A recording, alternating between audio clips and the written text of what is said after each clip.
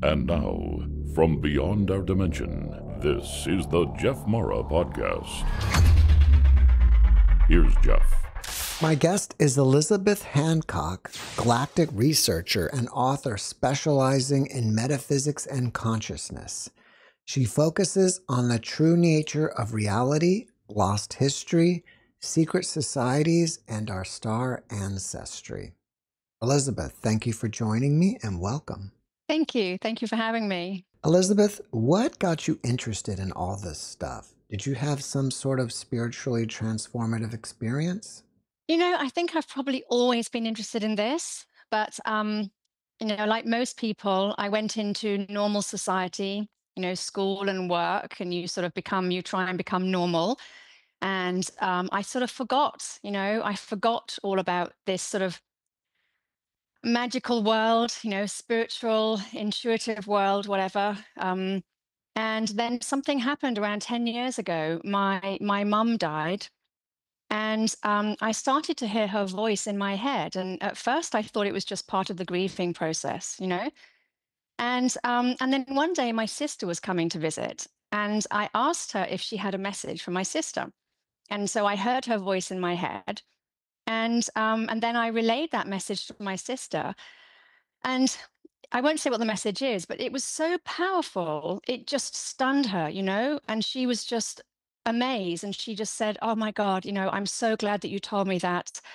And it really got me thinking, oh my God, was I actually talking to mum, And then I sort of forgot about that a bit.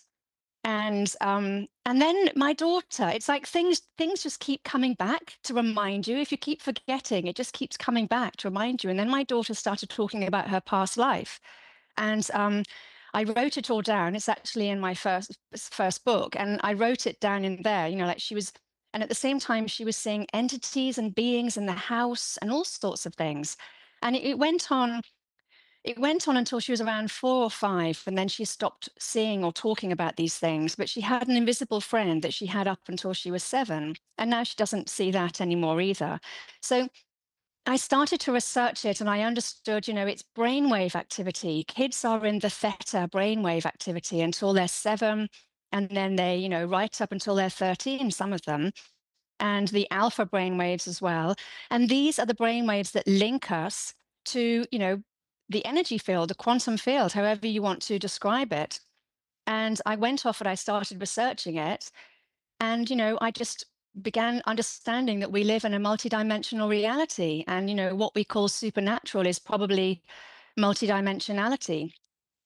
And, it just went from there, really. And, then for my next book, I got even more enthused because I started to feel that my ancestors were trying to tell me something. And that's what prompted the second book for me to write that. I have to have a big passion to be able to research and write these things for such a long time. So it's just gone on from there, really. Well, your second book is not out yet, but it's going to be called Human Origins, the Multiverse, and Our Star Ancestry. And Yeah, so exactly. what do you think happened to us? I mean, why have we disconnected from our spiritual roots? I think that what we call spirituality is, I think, multidimensionality. I think that we don't just live in one dimension, we live in multiple dimensions. I think that there are, and quantum physics has shown this to be the case, there are multiple realities, infinite realities. When you understand that everything is energy, including us, it really makes you see the world in a different way. We see ourselves as blobs of flesh walking around, doing the rat race, making the dinner. But actually, we're actually living in a holographic universe, a holographic reality. And although it sounds strange, there's a lot of evidence to show that we're creating our reality all the time through our thoughts, feelings, emotions. And, our mind and our heart together are creating this reality that we see around us. So I don't think that we have necessarily been cut off from spirituality. I think that they relabeled it science and religion. They split it and they created religion, science. And when I say they, I'll come to that later. But I think that's what happened, is that religion was created to try and, whether it was on purpose or whether it was done to try and make sense of multidimensionality by our ancestors who maybe didn't understand what we were talking about, who knows? But we're now getting this back. Now, most people have woken up to religion as being this sort of orchestrated, man-made thing that has nothing to do with God. God is our spiritual essence. It is spirituality because, we are spiritual beings, we are God consciousness, we are multidimensional beings, but we just maybe didn't know how to explain this in the past. And religion explained it in a way for people to understand, but now we're moving out of that. As we evolve, we ascend, we're moving into new terminology, and we're understanding that everything is energy. And, that I think is what spirituality is. What you were just telling me is interesting because I had a guest that was a near-death experiencer, and she talked about that we live in some sort of simulation, which I think you may be saying, but she says that we are constantly creating it and it's exhausting. And that's why we don't have much energy to do anything else, like have psychic abilities. No, that's not how I see it. But I think we all have our own realities, and I think there are multiple truths. I don't think anyone is wrong. I think, when we feel into our heart, we have to really connect to our truth, and our truth lives in our heart. And I see it in a slightly different way, in that I do think we're in a simulation. I think it's what they call the matrix. I do think that there's a veil of illusion. And I think that we're trapped in this, or we were trapped in this 3D matrix. And I don't think that it was necessarily started off as a bad thing. I think it's literally, it's just creating an environment, for us to learn, experience, explore, have adventures, have challenges, or do all the things that we can do as physical bodies that we can't do when we're pure consciousness.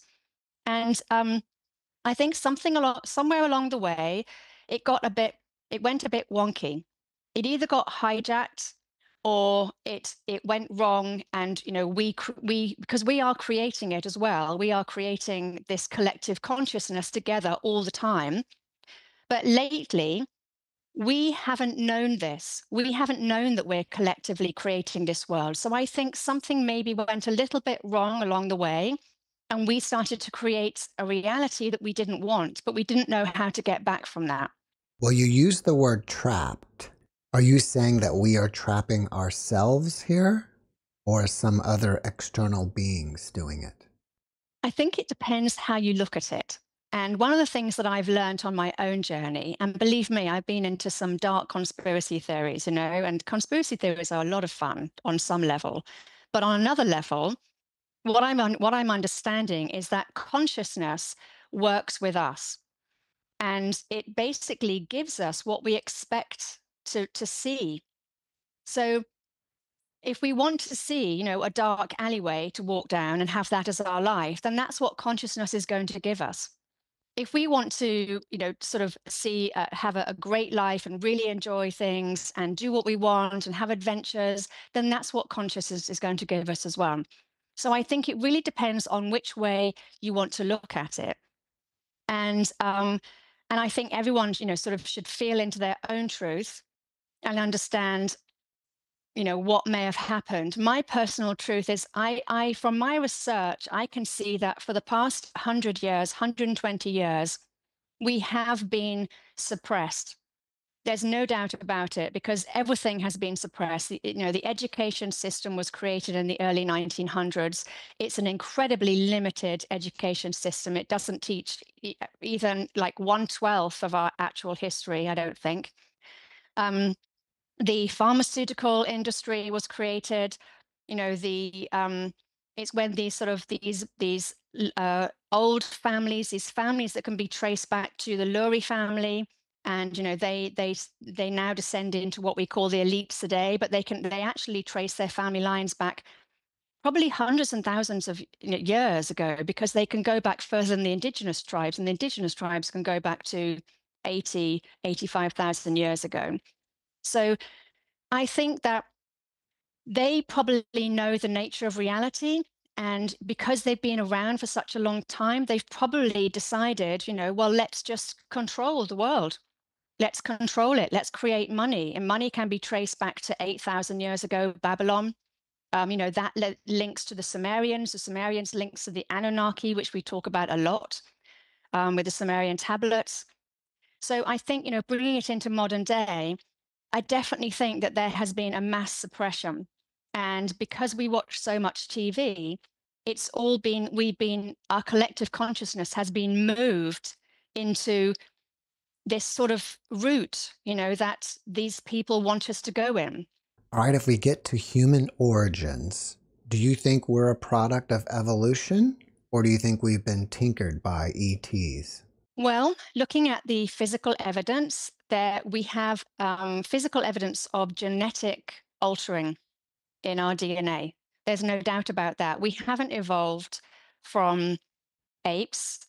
There are big leaps between Homo habilis and Homo erectus, and then also between Neanderthal and Homo sapiens. So essentially, our brains grew by 75% between 800,000, 200,000 years ago, that's just not possible for evolution. So either apes were genetically altered and created humans, or when you look at the indigenous tribes, they talk about how we come from the Pleiades.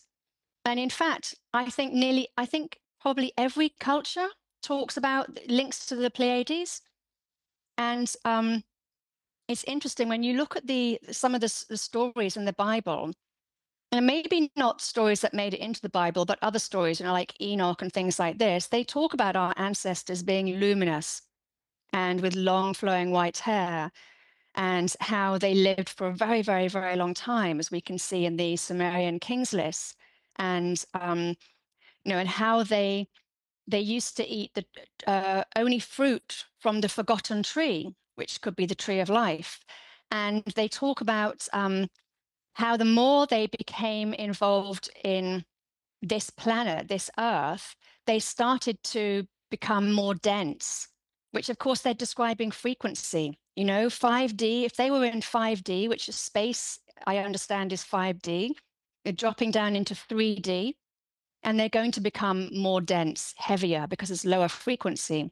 And they then started to have shorter lives, where they ate the food from the planet, and they became more physical beings as us.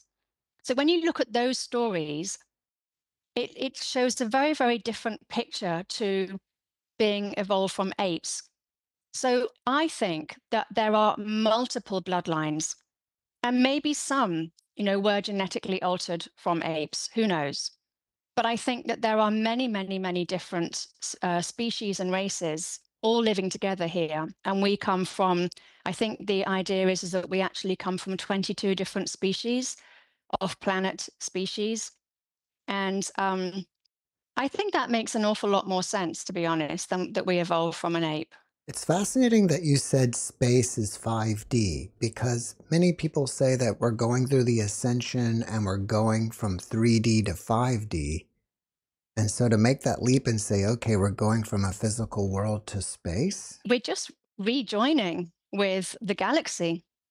That's all. And I think that as we rejoin with the galaxy, we will naturally become 5D again. I don't think that that's necessarily to do with the heart space and all these sorts of things. I do think that we definitely, in order to ascend, which I think is actually evolution. You see, I see it that our journey, our path, if you like, our spiritual path is all about expanding our levels of consciousness. So we don't go up, we actually go out. So at this moment in time, I'm aware of myself. As my consciousness expands, I'm now aware of the room around me. As it expands more, I'm now aware of the planet around me. It expands more, I'm now aware of space around me. So I think it's more like that. That's how I see evolution and ascension. And I think we are expanding our levels of consciousness, a lot more. Also, our DNA is activating. So we know that with our junk DNA, 98% of our DNA is called junk DNA, but it's actually activating. There are signs now that the third strand, a fourth strand, these things that are activating, a lot of these strands could also be energetic as well. They must be energetic because energy, physical energy, it's the same. And, so as we are connecting more back to our original selves, I think that we're connecting back to our original selves before the DNA was taken down, clipped, if you like. And you can see in our brain's potential as well. We're only using 10-15% of our brain potential. So you can see that our full potential as a species is far more different to where we are now. And this is changing. This is changing because we're getting light codes coming in from space, from the sun. They now understand, that the I think Rupert Sheldrake was talking recently about the sun being an actual entity. It is an entity, a conscious entity of its own, and it's created from plasma. We know that plasma makes up 99% of the universe. And I think that there's a lot of science behind all this now. It's a very fascinating area.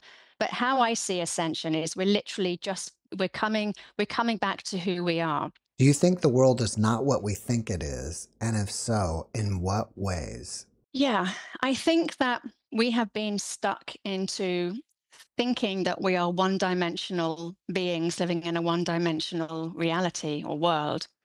And I think you only have to look at the myths and the legends in our past.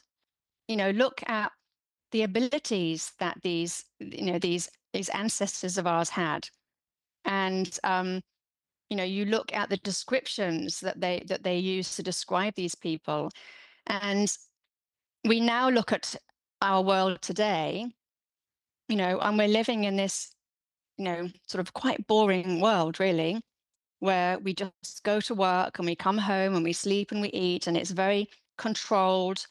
And I don't think that this is reality. I think this is a created reality. Now, whether we created it as a human consciousness, maybe as a collective, but I don't think that necessarily we did. I sort of feel that there are some people that understand about energy fields, and they know that if they harness the energy fields, then they can create reality as they want to create it, because it's all around electromagnetism energy. And I think Vadim Zeeland describes it quite well when he uses the term energy pendulums. It's all about energy pendulums, and it's who has got control of the energy pendulum. So I always think, well, now what we have to do is we have to pull the energy pendulums back in our favor. And that's what we're collectively doing. We're collectively taking back control of our world so that we can start to collectively create the world that we want. And I think that the world was collectively created by other people to create a world that they wanted, one that benefited them. And we could call these the elites, or, whatever we want to call them. But that's what our job is now. And that's how I see where we're going now. And as we pull our world back and we are able to collectively start creating more, I think we will also start to be able to access more multidimensionality, or the different dimensions around us, which I think that's what our myths and legends were probably talking about. Advanced people, advanced technologies. You just look at the symbols, the symbolism in our world. It's everywhere, and it goes back to the secret societies. The symbolism can actually be traced back to ancient Sumeria.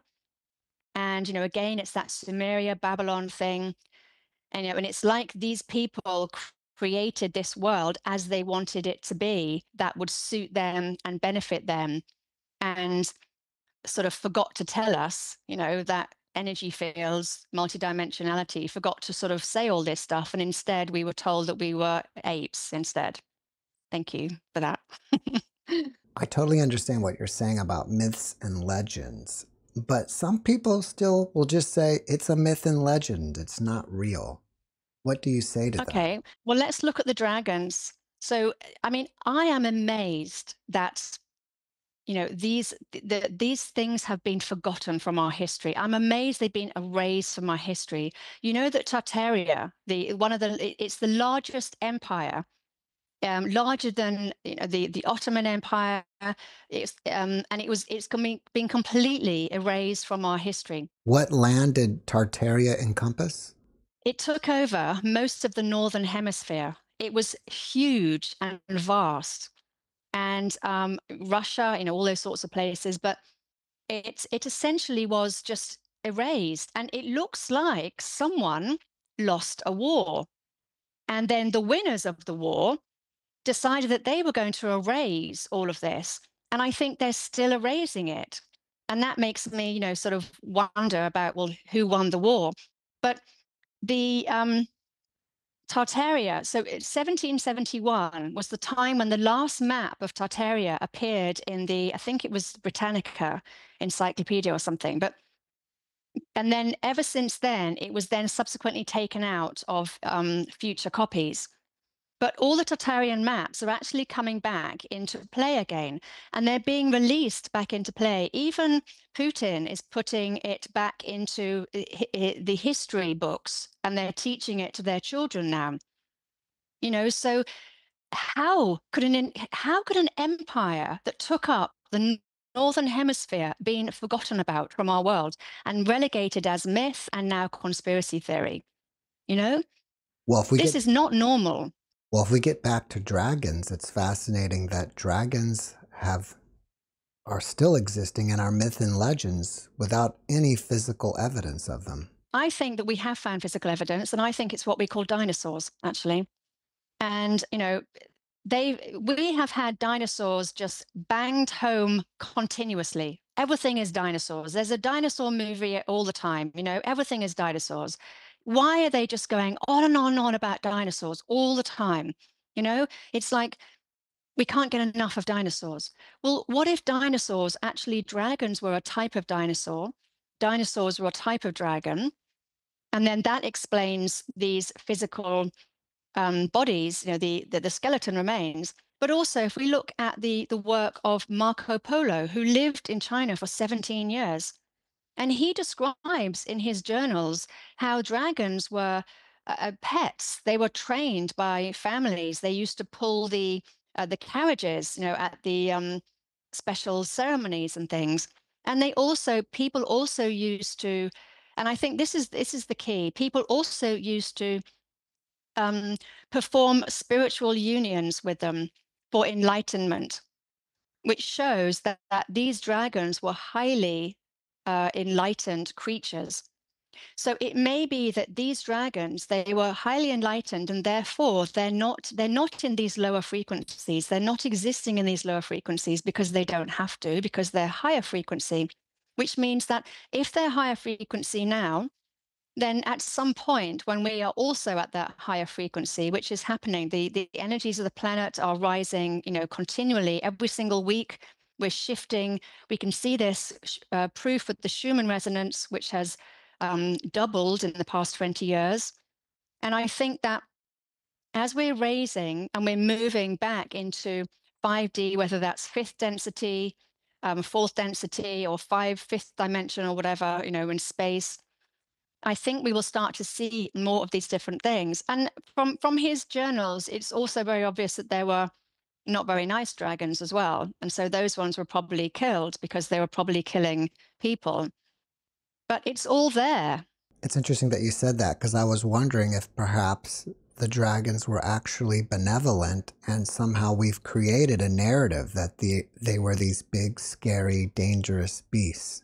Yeah, I think they were both, but I think that they were benevolent. And I think the benevolent ones have probably found a way to move off to a different dimension. Like the Sasquatch, the Sasquatch, they are multidimensional beings. There's no doubt about it. They are able to go between dimensions, which is why we haven't discovered them. They use portals in the forests. This planet is littered with portals. It is really littered with them. They're all over the place. And we can see, that if they are transdimensional, then why can't the dragons be transdimensional as well? And then we're looking at the fairies. I mean, you speak to the farmers in Scotland and Wales and Ireland, or Scotland and Ireland, and they're always talking about these fairies, these little people being on their land. But when they try and approach them and speak to them, they disappear like that. And that's because they're able to move into another dimension. And, again, this is all frequency, all frequency. You shift your frequency, you can go into a different dimension. And we just have forgotten how to do this. We don't know how to do it anymore. I was checking out your YouTube channel and I noticed you had a video about how a baptism closed a person's third eye. Can you talk about that and tell us how to reopen our third eyes? Yeah. So, and this is actually, I got this from the conspiracy theory world, so who knows if it's actually true. But I teach intuitive development to people, and I did it with them. And I asked them sort of before and after whether they felt any different and whether it made any difference. And, I don't know, they sort of felt it did, but who knows? But yeah, so with the sign of the cross, you see, now the cross is actually a sacred symbol, but I think it's been hijacked by the church. So when they put the cross on here, they're closing up the pineal gland. And we know that fluoride closes up the pineal gland as well. And I've always wondered, why do they keep putting fluoride in the water when we know that it's toxic to our body? We shouldn't have fluoride. So, and they're still putting it in the toothpaste. Now there is some little evidence to show that children are better off having fluoride, but little bits. Adults not. So I sort of think to myself, surely they didn't, did they just not know that? Did they really just not know that fluoride, I don't know, it's weird. But anyway, if you want to open up your pineal gland, you simply do the circle.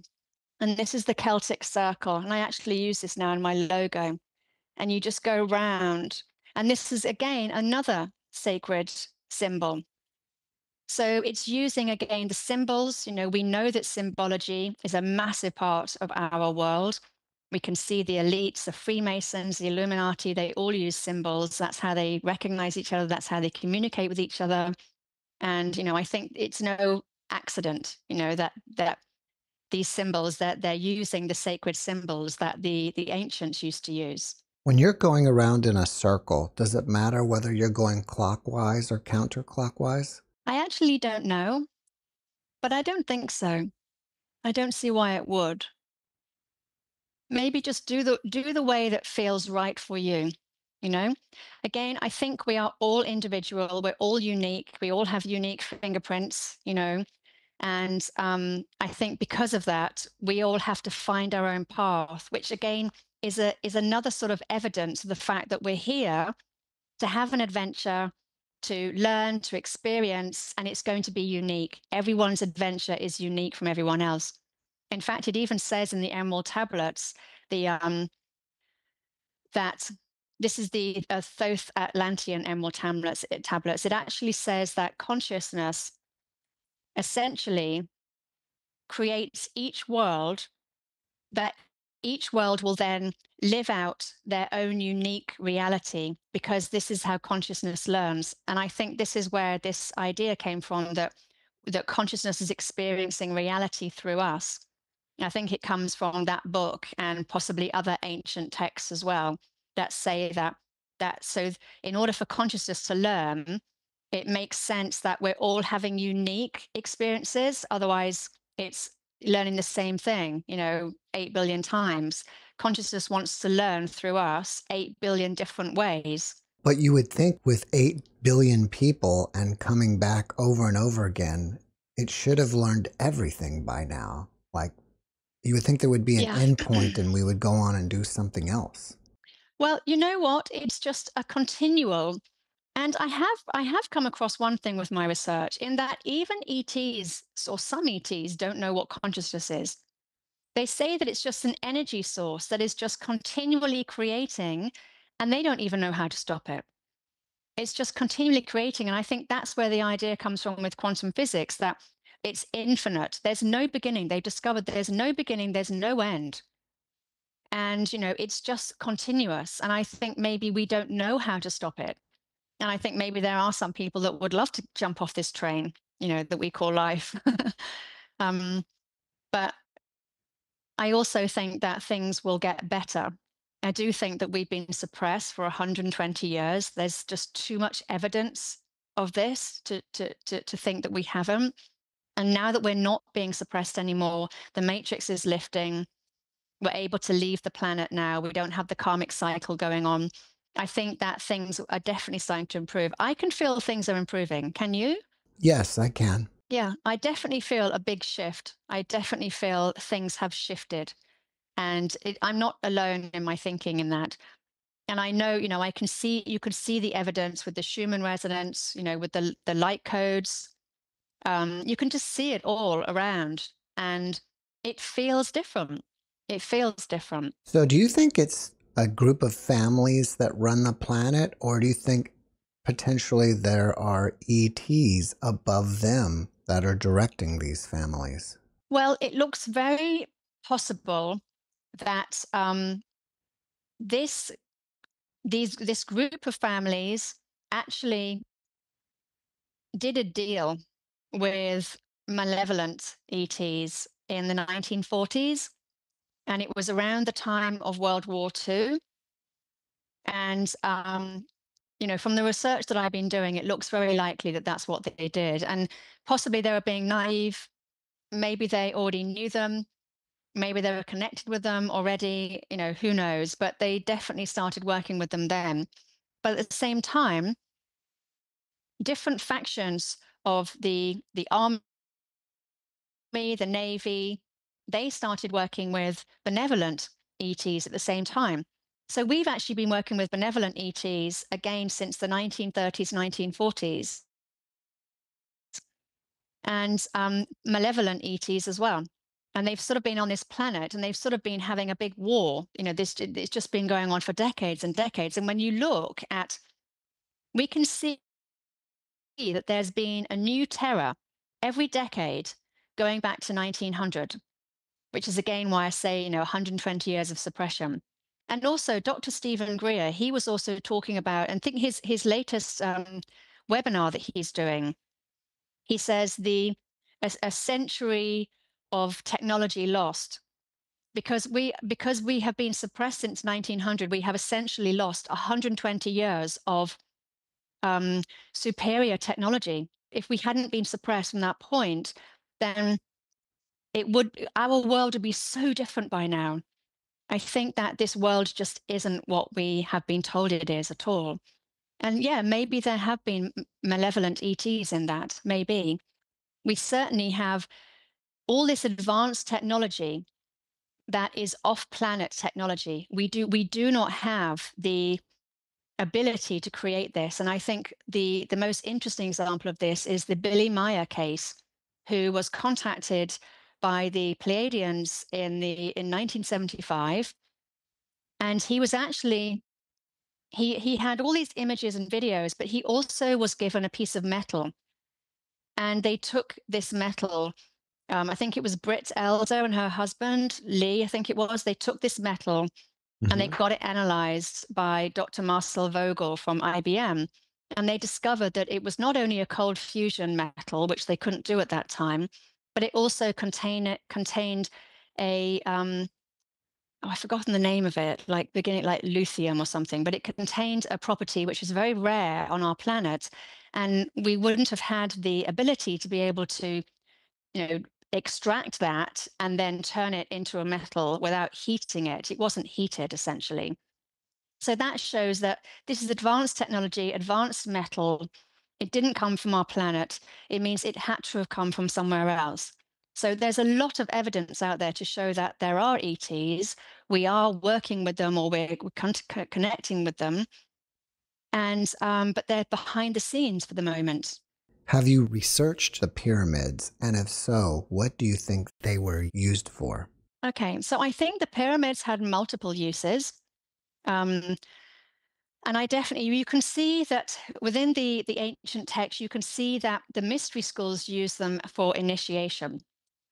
And this then indicates that there's a multidimensionality around it. So for initiation, we have to be talking about subtle energy, portals, that type of thing. And the people who go into the pyramids and do meditations there, they do tend to go off to, they feel like they're traveling to different places. Astral travel is much easier there. But I think that the main purpose for the pyramids, and it could be that they were actually originally built and then they were repurposed, because I think that our civilization has actually gone back millions and millions and millions of years. It's just that 8,000 years ago, a catalytic event wiped out everything and we had to start again. But the pyramids stayed. The sacred sites, they stayed as well. They didn't get crushed like everything else did. And I think the pyramids were energy generators. And we can see this because the fact that they're all following energy ley lines around the earth, and they're all built on places where ley lines cross. And where the ley lines cross, these are portals. And they use the high crystal content stone to create them. And that high crystal content, because you can channel, they basically are transducers for energy crystals. That's what they do. And so the high crystal content, it like magnifies the energy from the ley line, from the cross the ley line. And then it rips the electromagnetic field, and it allows you to cross between dimensions. So this, I think, is really, really interesting. But it's also, you've got the portal on the portals following the ley lines. The ley lines themselves also act as energy links up, energy link ups. And then you've got 5,000 pyramids all around the world, most of which are actually in China. We know very little about these, but they're all over the world and they all link up. And I think that these were energy generators. And when you look at the old world buildings with the old churches and cathedrals and things, and you look at the churches and cathedrals and how they didn't actually have electricity, but they still had these wires, these electric wires, these metal wires coming in. And you can see that I think that there was a civilization before us who actually were using free energy. And I think that they were siphoning it from the ether. And I think that the pyramids are also energy generators as well. And there is an idea that when we get free energy back again, because we did have it and we'll get it back, then these pyramids will also be activated and we'll be able to then tap back into whatever these pyramids were able to do. And I think they probably have multiple uses, but yes, I think they were definitely energy generators as well. If we go back to signs and symbols, I believe you write about how even Confucius talked about them and that they rule our world. Can you expand on that? Yeah. So Confucius, he lived around 500 BC. And the secret societies can be traced back, thousands of years, which means that they were further back than him. So he talks about how our world is governed by signs and symbols, not rules and laws. And I think what he meant by that were two things. One, we're talking about a holographic universe, a holographic reality, which is made up of sacred geometry, sacred geometric shapes, which of course is mathematics. Now, there are many, many scientists that talk about the universe being, it's basically maths, It's made up of numbers. These numbers then make up sacred geometry. And for example, runes as well. Runes, they are actually supposed to be like magic tablets. But what they mean by magic is advanced technology. And I think we are moving towards the idea that we're living in a hologram, a holographic reality, which I think is how we're able to be hijacked so easily, because it's a holographic reality created by the mind. And someone that knows how to tap into that can, tap into it. So the signs and symbols are actually making up this holographic reality. And if you like, changing the symbol changes the reality. And I think many of these symbols were possibly even acting as, nuclear codes or something, like, for example, the seven tablets of destiny, or the MEs that they talk about in the Sumerian tablets. They talk about these symbols, and these symbols have got great power. It gives them the advanced abilities that they have. Well, how could symbols give them advanced abilities unless it's not changing the holographic field in some way? So I think as we move forward and understand more about this, and as the information comes out, and from the secret societies as well, we'll start to understand more about symbolism and how these different symbols are very powerful. I mean, there's a reason why Hitler took the swastika. It's actually one of the oldest symbols and considered one of the most powerful sacred symbols. And there's a reason why he took that, because that gave him the power of the symbol. And the cross as well, I think, these different symbols that were taken.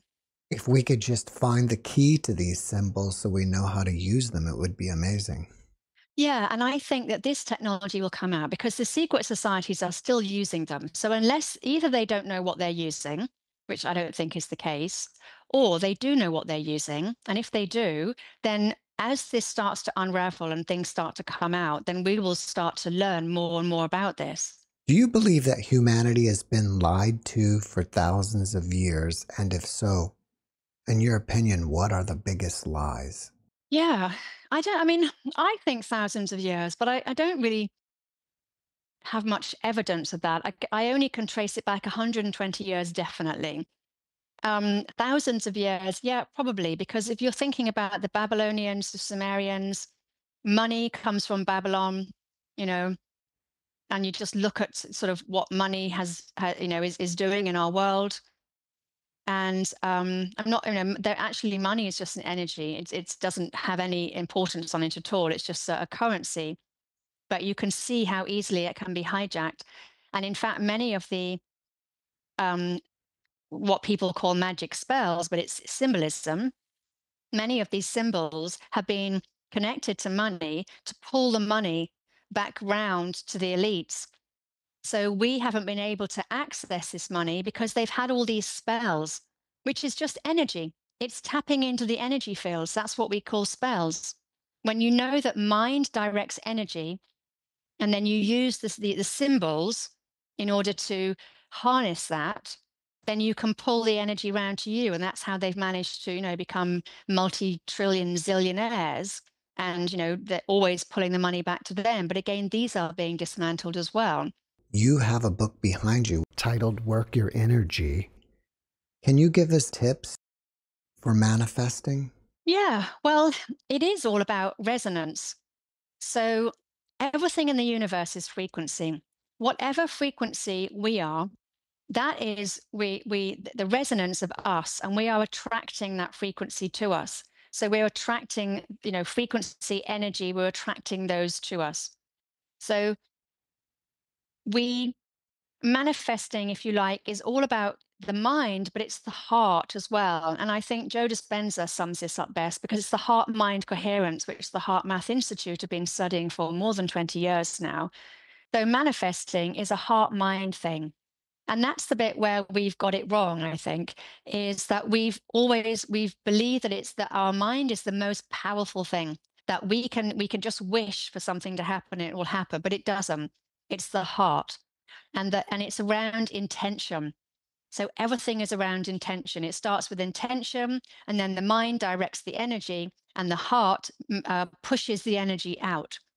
And so our bodies are actually incredible manifesting vehicles, essentially. And that's how we're creating our reality all the time.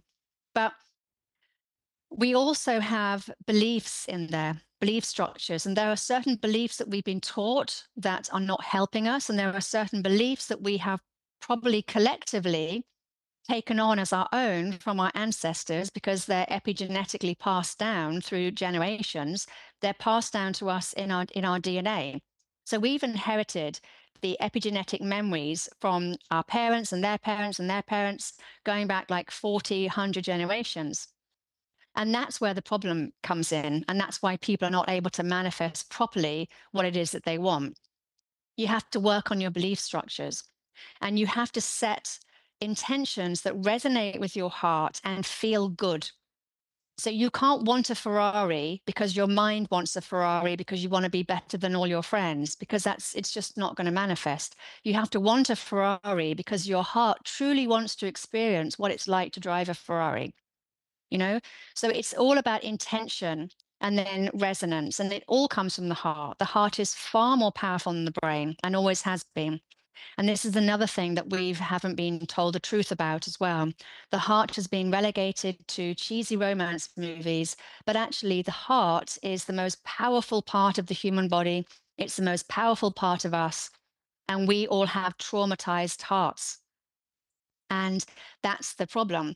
So you need to work on opening up your heart, becoming more compassionate and empathic again, or empathetic again, and becoming that loving, caring human being that the human is. And that's when you're able to then manifest the reality, the life that you want. What other untapped abilities do we have as a species, and how do we switch them back on? So they're switching back on for many people now. And I'm getting more and more people messaging me saying, I can feel energy, I can sense energy, I can feel things around me, and I don't understand what's going on. And and then so I'm saying to them, well, it's because your DNA is activating. You're switching, you're becoming your true self again, and your DNA is switching back on. And as we do this, we're becoming aware of the energy fields around us. We're becoming more aware of even the other dimensions around us. And I think we're becoming aware of a much more expanded, wider world. Many more people, their mind sight is switching on. So I also do remote viewing as well. And you're using your mind sight, your energy, your feelings. You're using all your senses in order to navigate the energy field. And things like levitation, telekinesis. There've always been people in our history that can do these sorts of things. So all these things will start to switch on for all of us eventually. Well, after watching this podcast, people may want to reach out to you and ask you questions. Are you open to that? And if so, how do they contact you? Of course, yeah. So you can contact me. So you can send me an email to elizabeth@ruthelizabethhancock.com, and I'll send you the link for that. And they can ask me any questions they want. And you can also go to my website and learn more about my books and what I do. And that's ruthelizabethhancock.com as well. And as I mentioned in the beginning, you have a second book that's coming out, but it's not ready yet, right? Yeah, it'll be out in about 2 weeks. I was hoping it would be out by now, but there's been delays. But in around 2 weeks, I think it will be out. Do you have anything else that you're working on that you want people to know about? Well, I teach intuitive development. So we have the next cohort starting September the 12th. And we're doing a free webinar on the 5th of September, which you can sign up for on my website as well. And that is essentially, we're going to teach people how to read the energy of a crystal. And it's much easier than you think because we're reading energy all the time anyway. We just don't know that we're doing it. What prompted you to write this new book? Yeah, well, yeah, it's certainly quite different to my first book. Um, and you know what? I worked with a shaman because I wanted to learn how to channel. And it's because I really felt like someone was trying to tell me something. And I didn't know who or what or anything like this. And it was just this feeling, you just get these feelings. And so I worked with this shaman and I've been channeling, for around 4 years. Actually, no, 6 years. And, I think it's very interesting. It's not as scary as people think, but I think most of the information is just information from the collective. We're just downloading it from the collective. But sometimes you get these little pearls of wisdom. And then what I always do is I feel into my heart and I think, is that my truth? Or am I just picking up someone else's truth here? And I just had this real feeling that my ancestors were trying to connect with me. And I also, hand on heart, feel that my ancestors did not come from this planet. And they were trying to tell me that this planet is not what you think it is. this reality is not what you think it is. We didn't come from this, we're not evolved apes. We came from a different planet. We came here and, we settled here, and we were living with many other different races and species, and we were all living together. But something happened, and the planet got shut down, switched off, or whatever it may be.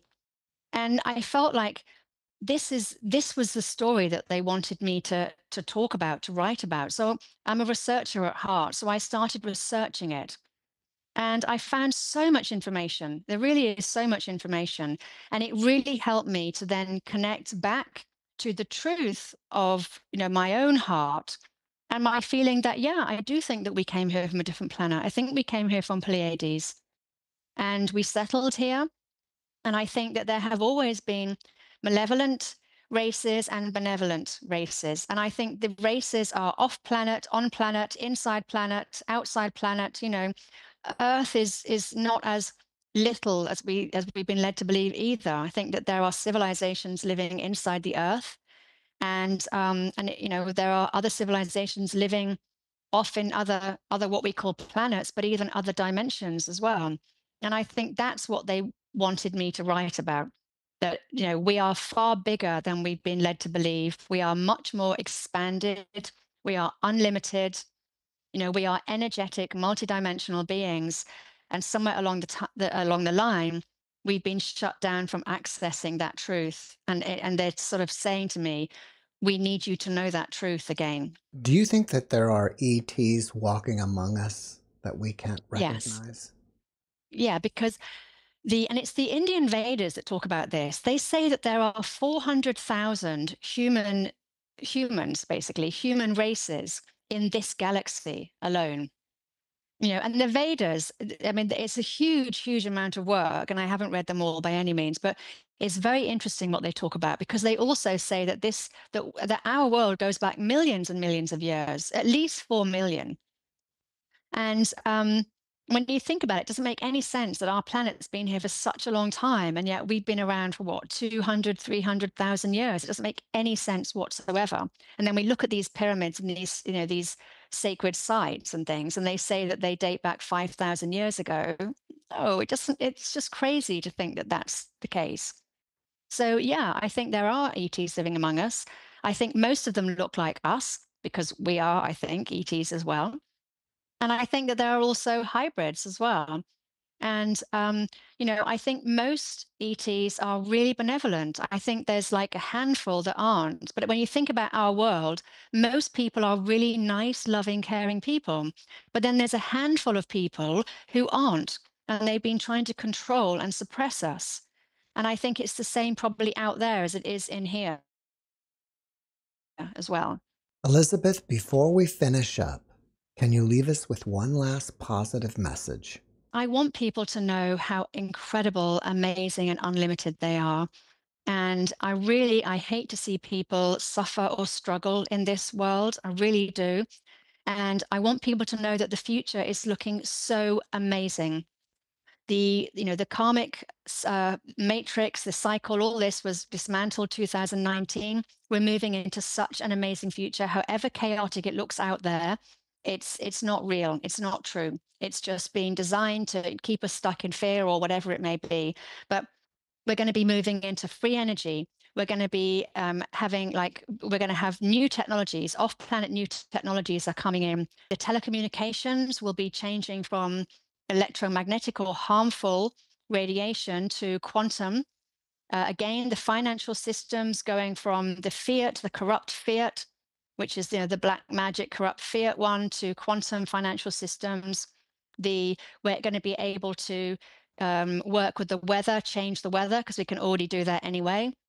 So we can create a more hospitable planet, so we can actually spread out across the planets and stop being stuck into tiny cities and living on top of each other. We'll be able to clean the oceans, which I know is something they're working on now.